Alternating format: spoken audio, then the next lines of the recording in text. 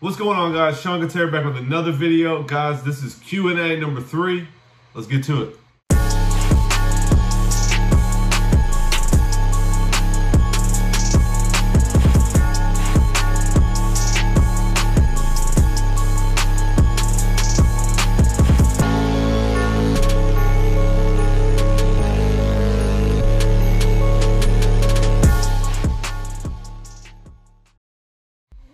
All right, guys, so like I said, this is Q&A number 3. You guys have been liking these Q&As. I get lots of responses for this. Like I said before, guys, if you don't have your post notifications turned on, go hit that bell in the corner, turn on your notifications, and that will let you guys know when I drop my posts that are gonna tell you to send me your haircuts for the feedback videos or to send in questions for a Q&A. That way you guys will know right away.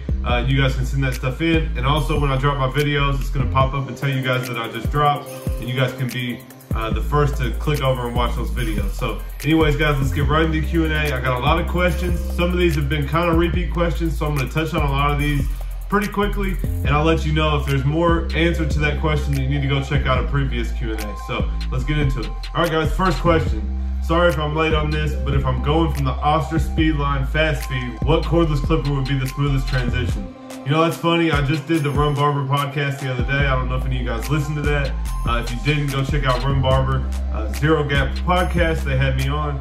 We talked about the fast feed. We talked about how Oster's really dropping the ball on not doing a cordless fast feed or really any improvements at all. You know, they still have their same old clippers. And they actually informed me that in the UK, they're gonna drop a corded fast feed finally. So here, cordless clippers been going on for 2-3 years. And Oster their next move is to put a corded clipper in the UK instead of making it cordless. So I'll be honest, I've never liked the fast feeds or the speed lines. Funny enough, fast speed is in the name.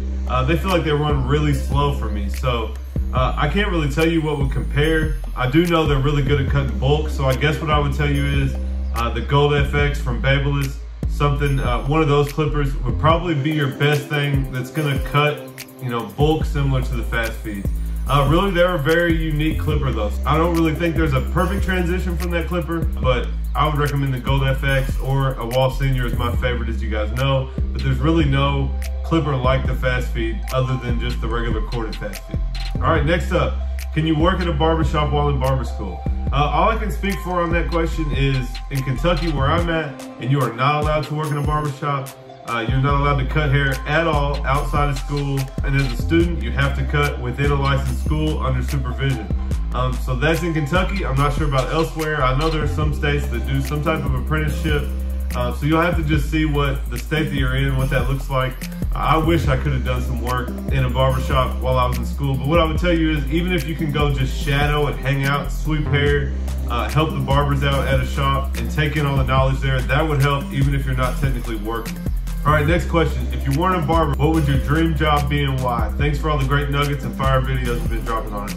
Appreciate that, Jason. I'm trying to bring some content out, guys. It's really tough right now, but these are fun. I like answering you guys' questions. If I wasn't a barber, guys, before I became a barber, I was in the restaurant industry. Just something I was always good at. I think I can really do anything that I can do with my hands. So cooking and doing stuff like that, I always enjoyed. I always thought that I would open my own restaurant. So where I'm at in Kentucky, guys, there's not a lot of like local hole-in-the-wall cool spots. It's all corporate, you know, places like you guys have elsewhere. So I always thought I would open a real cool, unique restaurant. Of course, I switched careers and that never happened. I also have always been into working on cars. And when I was in that time, if somebody asked me, you know, if you hit the lottery, what would you do tomorrow? I said I would probably open a shop, have a few cars. If you guys watch TJ Hunt on YouTube, I'm not sure if you guys know who he is, but he's got a big garage with 7, 8, 9 cars. His friends can come work there. His YouTube pays for him to work on cars and stuff. You know, I don't know. I like cutting hair. If I was rich and could do whatever I wanted, I would still probably cut some hair. I would have multiple cars and do things like that. But those are my interests. Probably something to do with cars, something to do with maybe opening a cool restaurant and just, you know, making it unique and having something that was unique, similar to my barbershop, but in a different industry. So next question. What do you do if you're about to graduate barber school and you haven't found a shop that fits you? I want to avoid trying out shops and seeing if I like it. I want to find a shop, just know it's the one for me rather than going from shop to shop, seeing if it's for me or not. What can I do? You know, that's a tough question. I don't know what your area looks like, how many shops there are. You know, I was fortunate to start in a good shop that was a pretty good fit for me, but really I opened my own shop because the shop I started at was, you know, holding me back from growing beyond where I was. What I would tell you is just go around and talk to people. I think just, you know, from me doing what I'm doing now on YouTube, I get messages and people ask and they're like, man, you just understand what I'm going through, how I want to grow myself in this industry, the goals that I have, you sound like you had.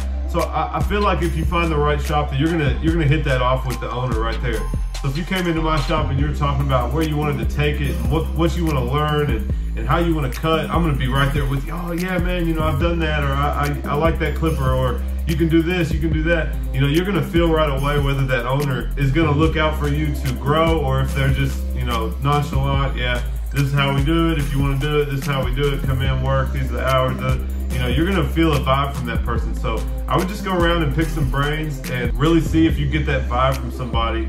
And you know, it may not be there. I got a good friend in Canada that's working in a shop that really doesn't push him, and he's really struggling, wants to open his own, but it's just a tough scenario. So I would say you find the best place that you can grow, whether that means that the owner and the other barbers are doing it or not. As long as you can grow, learn, and get where you want, you know, you can find opportunity later. You just really need to get going and get learning. So make sure you have a spot that you can really grow and learn and practice and get better without being held back, and then you can figure out the rest later. So that would be my answer to that. Next one, what's your advice on building a clientele?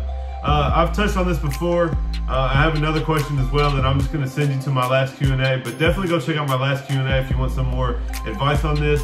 The number one thing, guys, make sure people know what you do. Everywhere I go, everybody knows I'm a barber. My car has my shop logo on it. Guys, I'm wearing 245 or a clutch every day. I got a barber, a clipper on my neck, a razor on my head. You know, that's my way of doing it. You guys find your own way. Make sure when you go out, every person that you know knows you cut hair, and hopefully when they need a haircut, they'll come to you.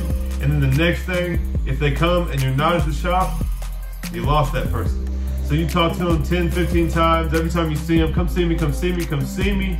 They show up at the shop, you're not at the shop, you may never get the chance again. So number one, make sure you got people that know what you do so they can come to you when they need you.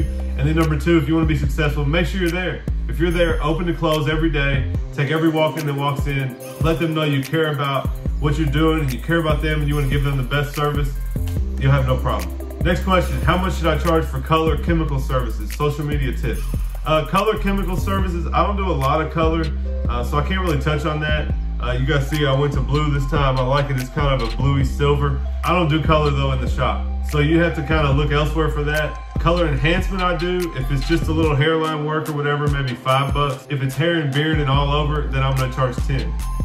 And social media tips, guys, I just watched David Fowler's video on this just to see what he had to say. Guys, go check him out if you haven't. David Fowler on YouTube, guys, he's got lots of content, one of my homies. But the biggest thing on social media, stay consistent, guys. I've posted a video every week since I started YouTube. Once I started doing 2 a week, I post 2 a week. And I'll be honest, my Instagram has slacked since I've been doing YouTube. So really, my Instagram slowed down, my YouTube is sped up. But the best thing you can do is stay consistent, not only with your time, but with the quality, with the look of your content. You know, all my videos are similar, good quality, the thumbnails look similar. You guys can see my stuff and know that it's mine. That's the most powerful thing you can do, and stay on it. You know, Instagram, you need to post like once a day. Now, right now, I'm not doing that. I don't have any content. We need to be posting frequently. YouTube, you say you're gonna post once a month, post once a month. If you're gonna post every other week, post every other week. But stay consistent with the quality, with the consistency of how often you post, and that should help you grow. You know, you just gotta keep putting yourself out there. All right, next up. Just got some cordless seniors. I'm thinking about getting the Eco battery. Have you seen any improvements in the battery life? How are you feeling about shops opening up on the 25th? So the battery, guys, I haven't used it yet. I did cut my own hair yesterday, just a little taper. Well, I cut a lot of hair, but I used the walls for the taper. I did like them, they felt good. And even the blade sound was a little bit different. You guys know the Babeless, we can hear that as you're cutting, and the walls don't really do that. So I did think they sounded good. You guys will have to wait. As soon as I get back, first video, we're gonna talk about how they were and how I liked them. And how I feel about opening up shops on the 25th. Guys, I'm not gonna get into this whole thing. I'm ready to get back to work. If we're being honest right now, I feel like we're being a little bit misled on the truth about what all this is and what's going on. And I'm ready to get back. I think that I've had enough of my life being put on hold. If it's about safety, then I think things would be going a lot different. I'm not saying it doesn't exist, but things like Disney World or Walmart, Lowe's, restaurants are gonna be 50% capacity. I'm a barber, I'm trained in sanitation. I already wore gloves, I already cleaned my tools. I'll wear a mask, I'll do whatever I gotta do, let me get back to work. So I am absolutely ready. We have all of our stuff set up to get back to work and we're ready to get back to it. Next question, where can I order a personalized Babyliss Pro? So you can't order those yet. I'm not sure if Babyliss is gonna offer that ever. As of right now, it's only at the hair shows. And as far as I know, guys, they're supposed to be at the CT Barber Expo in July. So you guys stay tuned for that. Follow Babyliss, and they've been posting quite a bit on what shows they'll be at and where you guys can get the custom FX. But as far as I know, they are only at the hair shows. So hopefully they'll put them online and you guys can get some. I've got a lot of questions about that. All right, next question. Biggest hurdles opening your shop? I was fortunate. I don't feel like I had a lot of hurdles opening my shop. It was just things that you had to go do, I had to go tear some walls down. So I watched some videos, asked some people, I went and did it. Maybe I didn't know something about something, reach out to some friends, watch some videos, figure it out.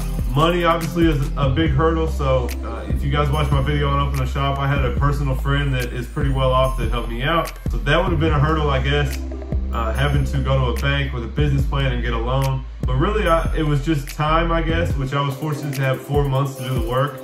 So going back, let's say I just didn't have the money, didn't have a friend like that, and had a month to open my shop, then really time and money would be the problem, which is the problem with everything, right? So go to the bank, get your loan, get your butt in there and get the work done. That's gonna be the toughest part. So just figuring it all out, guys. I got a friend right now in Canada that I'm helping talk through opening his own shop. And that's the problem, just making decisions, figuring out what's the best. When you have all these options, what's the best way? You just gotta make decisions, stick with it, and just get to it. So ain't nothing to it but to do it. That's one of my favorite lines. That's the thing, guys, just make a decision, have a goal in mind of what you wanna accomplish, and just go after it. All right, next question. Guards or clipper over comb? You guys, Trey, you should know the answer to that by now from watching my videos. You guys know that I prefer to use guards than clipper over comb. And prime example, guys, I cut my own hair yesterday. I didn't want to take too much weight off. So what I did was combed it to the side. I took a 4-guard, I went straight through it. You guys can see I have some weight. If I was to try to clipper over comb that, definitely on myself, I'm gonna cut a lot of that out and I'm gonna end up with this mohawk shape like this. So I like to have some weight here so I keep this fullness. So I took a 4-guard straight up into it, and that way I was able to save the weight. So that's how I do it. Not saying it's right or wrong, but that's how I do it. All right, next question. And this is an important question for the time that we're in right now, guys. Can a barber live a high maintenance life? The answer to that is yes. Is that smart? Possibly no. I'll tell you guys, I have a lot of nice things. That's why I work so hard. That's why I work so many hours and cut so many heads and try to stay full. And I'm doing YouTube and I'm selling my products, because I want to have nice things. Now, luckily for me, I had just been in the position to start saving some money, having my side hustle, selling my color cards to have some income coming in right now. But I'll tell you what, had I not had those things, my high maintenance life would have put me in a hurting right now, being out of work. So can a barber live a high maintenance life? I think so. Of course, we make good money, but I will say that maybe isn't the smartest decision. You want to make sure for every $1,000 you're going out and blowing, that you're putting $1,000 back in savings. So I try to do it 50-50. That's my goal from now on, is to save or invest or do something with half of my money and take the rest and, live on that. Not live, once you get things, you don't need more. But I like to have nice things. I like to eat well. I like to take care of, tip people when I'm out. If I order something, I like to take care of people. Honestly, I'm very generous. I've become very generous, but I'll tell you what, guys, the more I put that out, the more it comes back. So just be careful with that. If you guys spend too much money in this pandemic and you guys are broke and unemployment isn't coming in, then obviously that high maintenance life, you can't sell that flat screen TV or that car fast enough to get that money back to take care of the things you have to take care of. So as long as you have a little bit of balance there, I don't think it's a problem for you to work hard as a barber, make a nice living and have some nice things. You guys know I drive a BMW. That's one of my favorite things to have, is a nice car that makes me feel like I'm working for something. But yeah, guys, be smart about it and you guys will be all right. So next, How can barbers and stylists save money for times like these where they can't cut hair for months, but still can pay their bills and keep their shop paid without waiting for help from the government? So perfect question to follow up, guys. If you were to put 50% back, 50% towards bills and whatever you got to do, you'd be a lot better off during this time. And guys, I'm gonna tell you my #1 tip for saving money. And this, I'm gonna tell you guys, I saved up and I bought my fiance's engagement ring in about 2 months' time with this technique. Guys, every day, first 20 bucks. And if you charge more, if you charge 30 and you wanna do the price of your first haircut, then do that. But make a spot at your shop. If it's a lockbox, a bag, whatever you wanna do, in your car, wherever you feel safe, first haircut every day, put it up. Put it in a drawer, lock it away, do not touch it. Guys, I did that for 2 months. What I did even beyond that, guys, was I did 20 bucks every day. When I got home, took my money out of my wallet, I put 20 to the side, I put the rest over here in where I keep my money, and the 20 added up. What I did beyond that was for every $100 that I made, I put 20 more. So 20 regardless. If I made 100, I was putting 40. If I made 200, I was putting 60. 380, if I hit 400 bucks, I was putting $100 back that day. And I tell you guys, I bought her engagement ring in 2.5 months on just doing that every day. So if you guys want it simple, do that every day. Take your first haircut and put it up. And you guys, you know, if you work a few hundred days a year and put $20 up a day, that's a significant chunk of change you guys can have and you won't even miss it. So that's what I would tell you guys to do. That's my technique. And that's, as soon as we get back to work, I'm going hard at that. I'm trying to get some savings going. I'm trying to get some investments going. So that's definitely what I would tell you guys. Next question, what's your best way to get your name out in the industry and promote yourself? I already touched on that, guys. Make sure everybody knows you're a barber. Get some nice business cards. Ask places. You go to a gas station every morning, the same one. Guys, I'm good friends with multiple gas station owners in town. Because I stop frequently, I just make conversation. Hey man, can I throw a stack of cards down here on the front by the register? Most of the time they're gonna say yes, especially if you became friends with them. Different places like that, throw them out. Make sure everybody knows you're a barber. I've already touched on that. Post frequently on Instagram, post on Facebook. Just make sure that it's known that you're a barber, and you guys should have no problem. Next question, how much of your income comes from selling product? Is it worth investing to have a large product selection at your shop? Guys, I'll be honest, I don't sell product worth a lick. And I'll tell you guys why, partially. I started out as an elegance verified retailer. I'm not sure what they call it, partner. And I'll be honest, guys, over time, as I got involved with 245, I really began to like the idea of how 245 operates, okay? It's not, let me throw my logo on something and put it out and we can make money on it, right? So I'm gonna buy capes and put a logo on it. I'm gonna buy combs and put a logo on it. I'm gonna buy spray bottles and mirrors and not to knock elegance, they're making big money, but that's what they did really.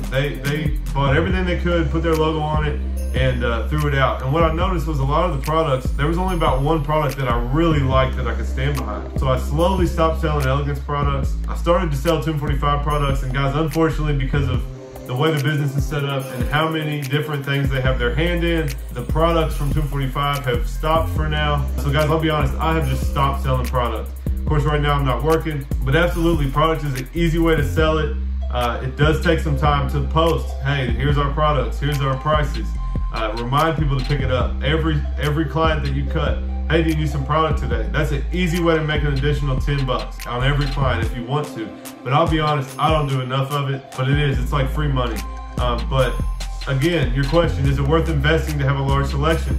If you don't have a lot of money, it's hard to drop, you know, the elegance setup cost me $1,000 up front to get a shelf full of stuff. So if you can't do that, that's tough. I would recommend having something for your clients really tailored to the styles that you feel like you're cutting. Maybe a pomade, maybe a clay, definitely some beard oil if you do a lot of beards. And that's basically free money. They're gonna be looking for that product anyways. And if you can provide it for them, then you're gonna be better off. What's your advice on keeping new clients coming back, like walk-ins? Guys, you gotta sell yourself, right? You gotta be confident, make them feel confident on their haircut. Definitely just really gas them up, guys. You don't have to BS them, but gas them up, make them feel good. That's what we do. Make them feel good, make them feel confident. Make them know that you're confident. Hey man, I'm gonna take care of you today. I understand what you want. I got you, man. Hey, come back and see me. I'll take care of you. If you have a couple friends, send them in. I'd love to take care of them. We appreciate you coming in. That goes a long way, guys. A lot of times you say, here, 20 bucks. All right, thanks, see you. And they leave. Why would they come back? So make them feel like it was an experience. Make them remember your name. Hey man, send some friends in, come back. I'd love to see you again. Here's how we book appointments, man. Let me know. I'd love for you to come back. Just really really make them feel comfortable. A lot of people are looking for a spot that makes them feel good, and a lot of people, you guys underestimate this, but to a lot of people, their barber is one of their closest friends, that maybe their only friends. So if you can make people feel good and like they have somebody that they can count on and trust, then they're gonna come back to you. Can you speak on young teenage barbers and what to expect as time goes on, and what to expect your first year out of barber school? Yeah, what to expect the first year out of school. I got a funny memory from middle school choir, and I never sang again after this, but my teacher used to have on top of her piano, "Yo-go whippy, you only get out what you put in." And that's a prime example. First year barber, you only get out what you put in. You're gonna take this as far as you want. The more work you put in, the more you're gonna get out. So that's all I can really tell you. Find a good shop, put the work in, put your name out there, try to get better, really put work in on yourself, and you guys should thrive and have no problem. If you just show up late, you leave early, you're not trying to learn anything, you're gonna get what you're putting in. So really, that's what I like about this industry. You can be young, old, being a teenager doesn't have anything to do with it. If you come out and you're grinding, you're trying hard, you're learning, you're skilled, you can communicate that to your clients, you'll be successful. If you're older like me and you just started, same thing. It's a fair game for all of us, guys. I got people that write me that are 40, 50, going back to barber school and saying, "I hope I'm not too late." Listen, you come out, you put the effort in, you make clients feel good, and that you care about them, and that you're passionate about what you do, you guys will have no problem. And that's gonna just grow no matter what age you are. Every year that I go on, the more work I put in, the more I get out. So that's what I tell you guys. Just put the work in. You can take it wherever you want to go. And that's what I tell every person that writes me that kind of question. Listen, I'm just putting work in. I'm making connections. I'm sending emails. I'm leaving comments. I'm asking questions. And that's how I've gotten where I've gotten. So you guys can take it as far as you want. Like I said, you only get out what you put in.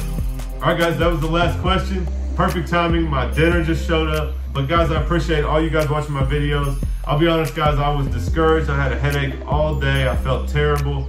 I took a nap to try to sleep off my headache. I get migraines real bad. So I woke up, I was feeling a little bit better, and I got a message from somebody that said that my content had helped them decide to turn their life around, focus on barbering, throw away the old life they had had. I'm not sure what they meant, but that watching my videos had helped inspire them to go after cutting hair and make a better life for themselves. And he just encouraged me to keep putting content out. And I'll tell you guys, I was feeling so bad. I was like, you know what? I'm gonna take a break until I go back to work. I'm not gonna do any more videos. And man, that came right on time. So guys, here's the video. I got right back up. All of a sudden I started feeling better. And here's a video for you guys. Wanted to keep it putting out. And I'll tell you guys, I'm gonna keep going all the way up until I get back to cutting hair. And then I'm gonna have definitely some high quality coming for you guys. I can't wait to cut hair. But anyways, guys, leave a thumbs up if you like this video. Guys, you already know, subscribe if you haven't subscribed. We're almost at 3,000. And hit that bell up top and turn on the notifications so you guys get notified every time I drop a video. But anyways, guys, thanks again for watching, and I'll catch you next time.